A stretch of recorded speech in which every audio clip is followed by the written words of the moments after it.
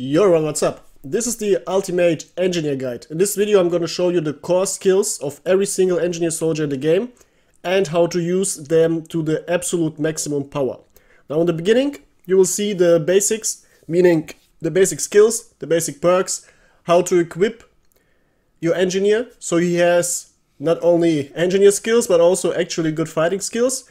And then we're going to go to specific combat situations and how to solve them in a way that you can overcome any enemy teams. Because, contrary to other classes, engineers actually can give you skills that defeat way superior enemy teams. Especially if you're on the defense, but also as we're going to learn on the offense. So, let's see and enjoy what we can do. Now the first question is, how do you get engineers? Well, as you can see, this squad here is in deep need for a good engineer, because we unlocked the engineer slot for this squad, and now we need a specific engineer soldier. Now we go to logistics, go to troops reinforcement, and here we can see all the soldiers we already unlocked, and now we just buy a random engineer. Now we're gonna buy this engineer, and they all cost 1 silver obviously. And you just put him in, and now you got yourself a nice engineer in your squad. Now this basic engineer comes completely naked. He doesn't really have much equipment. He has only the starter beginner rifle, and he has either a shovel or a knife. And well, here's the thing. You absolutely want to make sure your engineers are the soldiers with the best equipment of your army. If you're new to the game, or if you're low on orders, or if you just started a campaign, make sure you get the goodies to your engineers first and only then to your other soldiers. Reason for that is the following. Your engineers need to carry the game, especially by building rally points in the beginning of a game. The simple and fast summary of why rally points are good is every rally point is like around another teammate for your whole squad, for your whole army. So if you're playing 10 versus 10, having one rally point is like playing 11 versus 10. Having 2 rally points is like playing 12 versus 10. They have diminishing returns. After around 5 rally points it isn't as effective anymore, but it's still, the team with more rally points usually wins. So rally points are absolutely important. Also, you want to be able to, especially if you're attacking, and most people like attacking more than defending, that you can quickly rush towards a new objective. And the only way to actually have any value out of being there first is to have a fast rally point, because then you make sure, even if you die, which is gonna happen for sure, your other teammates can quickly spawn and have lots of pressure on the new objective, much more pressure than the defenders who will also spawn. So rally points are the most important thing. Speed is also extremely important. Now there are 2 ways for your engineers to gain much more speed. The first is by actually moving faster, and for that purpose you really want to have either a weapon with a bayonet, though these weapons aren't that fast, even with bayonets, and they drain your stamina very quickly. The optimal version is to go into the menu for basically trinkets, as you can see here, equipment delivery, and you get yourself an axe. With an axe your soldier is gonna run maximum fast, no way to run faster by normal means in the game, and he won't drain his stamina as quickly as with a bayonet weapon.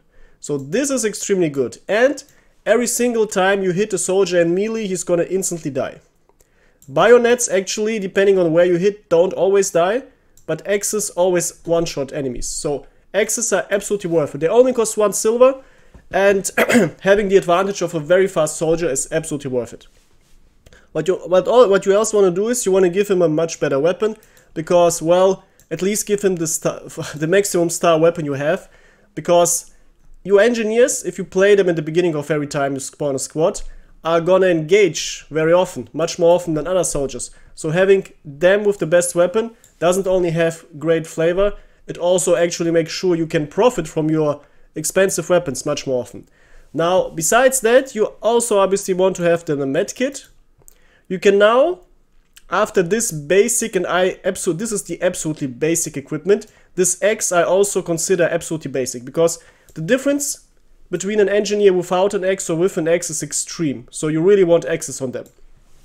Now you can go further. Obviously grenades, I strongly recommend explosive grenades, because they make sure you can actually deal with tanks.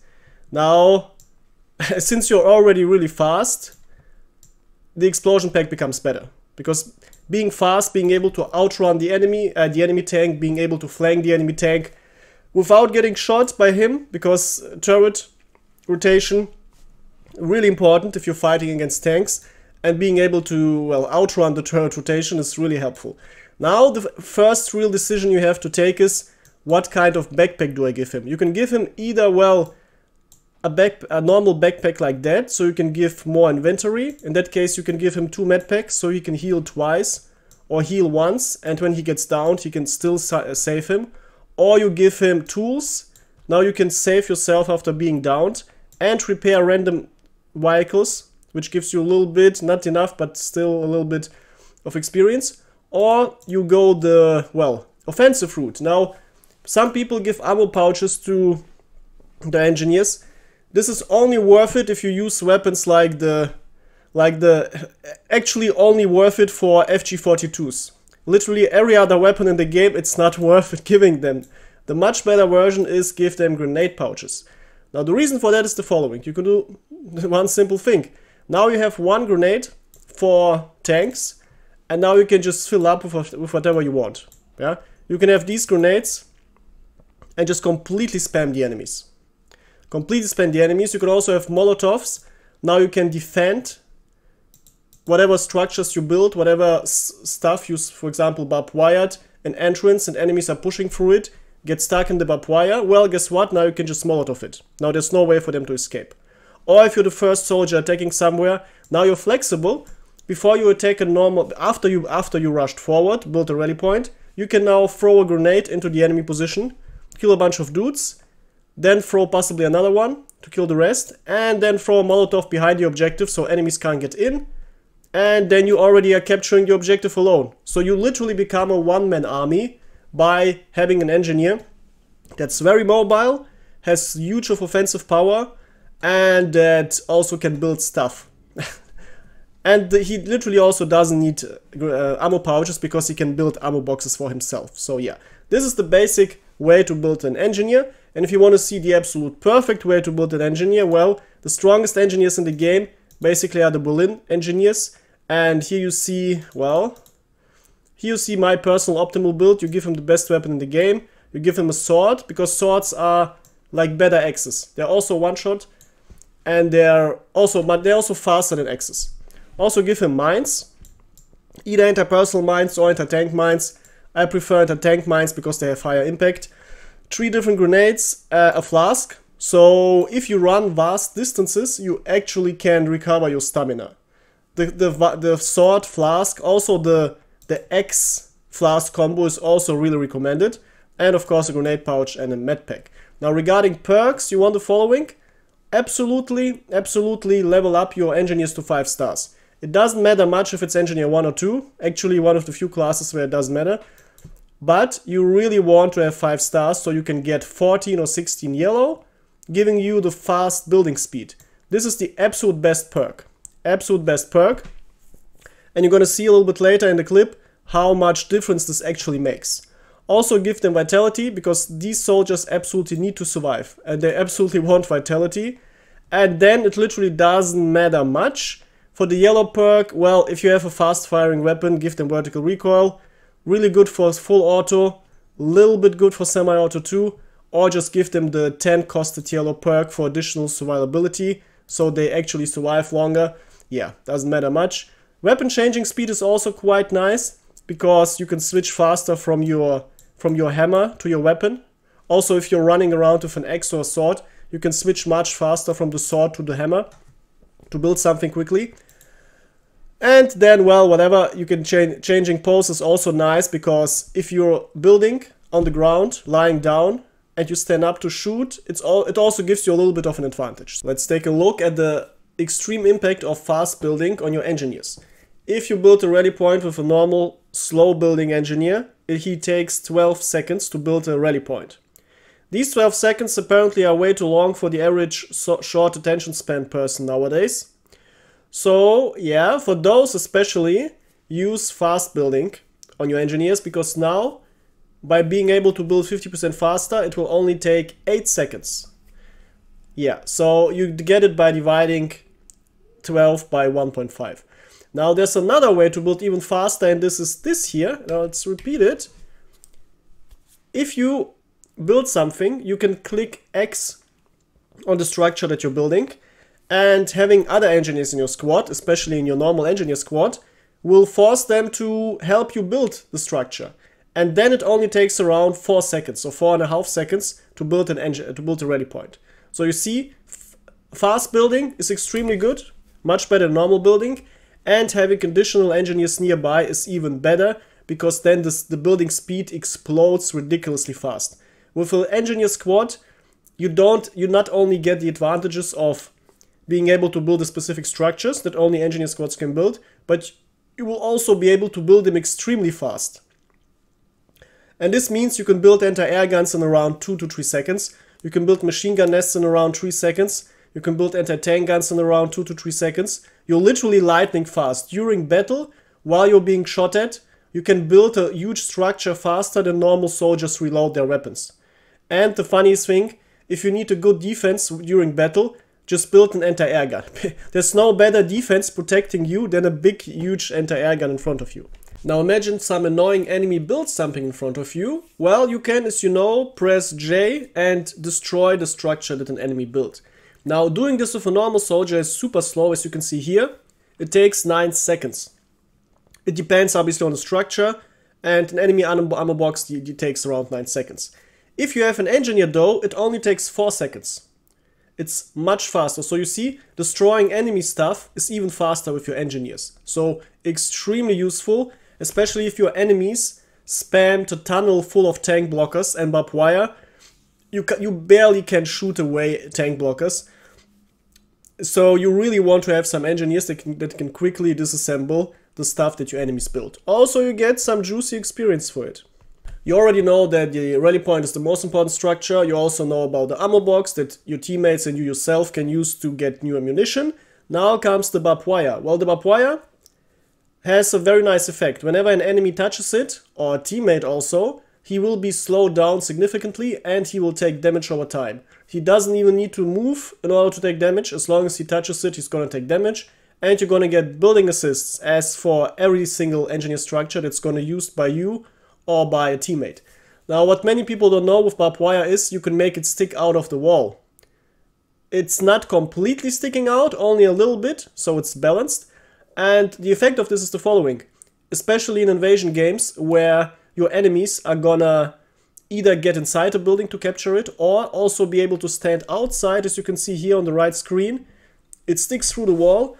Your enemies won't be able any longer to capture the objective standing outside of the wall, because now the barbed wire touches them. And you're gonna have a nice alarm system because you will get notified with your building assists about enemies touching your barbed wire. And you will know, oh, there must be enemies hiding, sitting behind the wall or trying to get close. Alright, to sum up, the basic engineer structures are rally points, ammo boxes, tank blockers, sandbags and barbed wire. Every single engineer in the game, no matter in which squad he is, can build them. For the other structures like machine gun nests and so on, you need specialized squads. Now here I'm going to show you how to use these 3 defensive structures, barbed wire, tank blockers, sandbags, to their fullest potential. Now you don't need me to show you that you can build a tank blocker in a road and the tank won't be able to drive anymore.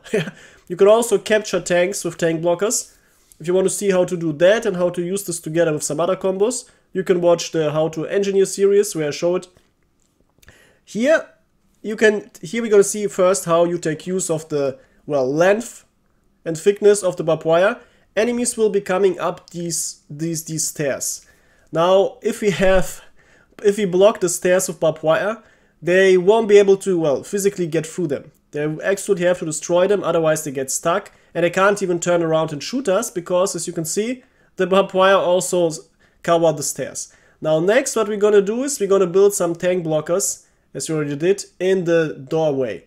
Reason for that is simple. The best way for enemies, or the only way to capture this, is by running through this area. They can start shelling us with grenades, with flamethrowers, with some heavy equipment and so on. The tank blockers act like a skeleton, meaning you have a hard structure that can't be easily destroyed. So no matter how many grenades they throw, they may blow up our barbed wire and our sandbags, but the tank blockers are always gonna stay there. And during fights, literally no one has the time, or will take the time, to destroy these tank blockers. So these tank blockers make sure we can't get blown up. Also not by enemies who are smart and actually build stuff like anti-tank guns and machine guns to start shooting us. Heavy machine gun nests can easily destroy sandbags, but not tank blockers. So yeah, this is a strong feature, a very strong defense. Around that, facing the enemies, we obviously build barbed wire to slow them down. And on our side, we build a soft defense, the sandbags. The sandbags are bullet sponges for normal bullets, and they are, I can't repeat it often enough, protection against flamethrowers. Flamethrowers are extremely overpowered if you play against smart enemies, and sandbags are the best countermeasure to enemy flamethrowers. And now let's take a look how this works out. You see the enemies are pushing really hard, extremely hard, but they are slowed down. There were already around 20 enemies. We barely have 5 to 10 defenders active, but it still works. They haven't even captured yet. And another nice thing is, if you have so many structures built, you can start spamming your molotovs and other grenades because your enemies won't be able to run away because you blocked everything. Now here we see the exact opposite situation. We are attacking the same exact objective, and the enemies weren't smart. They didn't build any things to slow us down, and you see we instantly got to this area. Here the map designers were smart though. They built this little box so attackers have a chance to get closer, but the open field is still extremely bad for us. Now we need obviously some defense structures to be able to get close without getting instantly killed. So the first thing you do is we build sandbags. You're gonna build them diagonally, because if you build them all in one straight line, well, guess what? You can't get closer because you will have to jump over them and will be shot. Also the left and right side would be exposed. Here I built one, and the next one I built a little bit left, and the next one also a little bit left, so you can go from right to left without being shot. Now the enemies are still using fire, which is extremely effective since if you're a defender, well, enemies won't be able to get close. But here comes the magic, and it is actually magical because it looks very simple, but it completely changes the game. I blocked this tunnel now with sandbags. It's just 2 sandbags like around the tunnel area, and it's 2 sandbags around our, well, like 10 meters away. And now look what happens. We attacked with around 20 soldiers, nothing really, no one got really close. But after I built these sandbags, we started capping. Guess what? Look what's going on. Here we have so many soldiers approaching, and we see bullets flying, but these bullets don't hurt us. Because these sandbags are perfectly saving us. Only 2 sandbags here and 2 sandbags behind us, and the whole flow of battle changed. We went from a situation where it was impossible to get close and to attack because well, we were exposed in an open field and enemies could easily shoot us, like here. We went from that bad situation to a situation where we have 2 little areas of defense, but these little areas of defense are all you need to successfully attack and capture an objective. For the end, I'm going to show you the highest level of strategy that you can use as an engineer. Here we are defending, and the enemies are spawning behind this house and behind this wall. Also, they're spawning on the right side of the map, but the right side of the map is already controlled by our teammates with tanks and machine guns and so on. So the only easy way for the enemies to somehow attack us is on this left area. Now what did I do in the last minute of the game? Whenever I had time, I built some barbed wire. First of all, to block the bottleneck through this wall, between the wall, and then left side of the wall, and then also in front of the wall, because every enemy that's gonna jump over the wall will instantly get stuck. Also, if you have the time, make sure you build a second layer of barbed wire, because enemies, when they see one barbed wire, almost always are going to destroy it. But if they see a second layer, almost always they're going to run away, because they know, oh my god, this most likely I won't survive this. I won't survive having to spend 10 seconds destroying this barbed wire here. So most of them don't know what to do, get confused, and lose even more seconds, and then you can just shoot them or make them catch a Molotov. Also, this strategy terraforms the battlefield in a way that the enemies can't properly attack anymore. Because every single minute or even second that they give me to build stuff, I'm gonna build stuff. And the more stuff I build, the closer the front line shifts towards their gray zone.